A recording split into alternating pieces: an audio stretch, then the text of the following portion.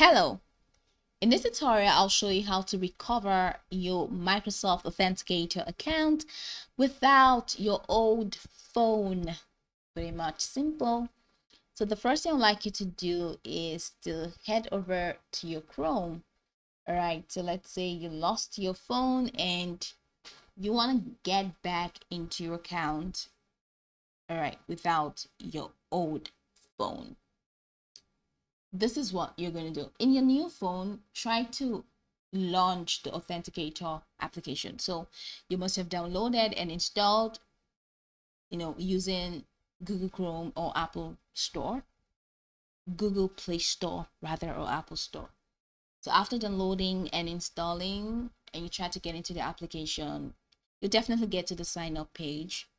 We're going to be asked to enter your sign details. So let's say you forgot all the details and you don't know how to go about it and you just want to recover the account without the old phone.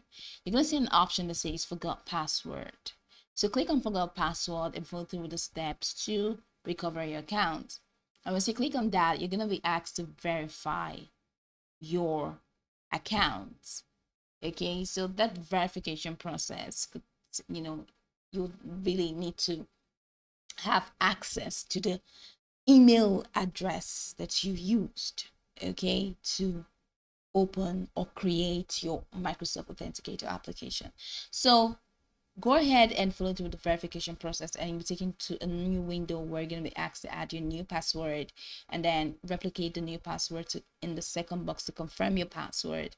And once you change the password successfully, you're going to send you a mail stating that your password has been changed. So when you try to enter into your account again in the sign up page, enter the email and the email address and the new password. But while trying to verify the verification process, if you're still asked to access your old phone, all right, then you have to go with this option I'm going to show you next. So you're going to head over to Chrome, and in Chrome, we're going to, click on, so I'm just going to have to go back and go to Chrome again. So we're recovering our account right here. So just in your search bar, type Microsoft recovery page and it's going to take you here. This help with Microsoft account recovery form. So click on that and it's going to take you right here. So scroll the way down till you find the account recovery form. So click on that. So now here it says what Microsoft accounts are you trying to get back into. Enter that email, phone, or Skype name. And next one is where should we contact you. Enter an email address that they can reach you on, which is on your new phone.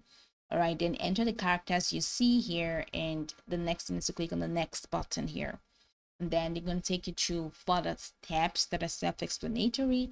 And once you do that, you'll be able to get your account back without having to copy some kind of code in your old phone, which they might tell you to do when you use the forgot password option. Okay, so once you go to this recovery form, then you should be able to get your accounts back without having to reference your old phone. So this is pretty much the process. You can go over this tutorial from top to bottom to get acquainted with the steps. And once you're done, you'll be good to go. I hope this video marvelously helped you search.